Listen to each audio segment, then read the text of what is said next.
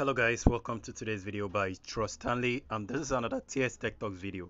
On today's video guys, I'm going to show you guys how to archive a post on Facebook. This is another new feature on Facebook that was released recently.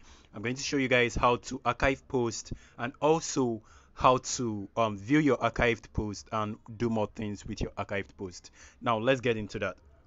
Go ahead and open your Facebook application just right there, and then just go to your profile area and then scroll to your post, and you can notice this is a post I just made recently. Now to archive this post, all I need to do is to click on this three dotted icon on that particular post.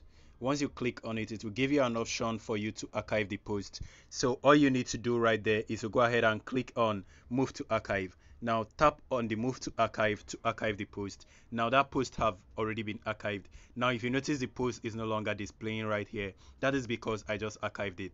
Now you can still do this for more of your posts. Let me just scroll down a little bit more and then go ahead and tap this and now click move to archive. Now you notice it has been moved to archive. All right, now to see my archive, all I need to do right now is to scroll right on top. You notice this three dotted icon just next to the add story. Click on that. Now you notice where it says archive, right? Go ahead and click on archive. Wait for it. Now this is all the posts that I just archived.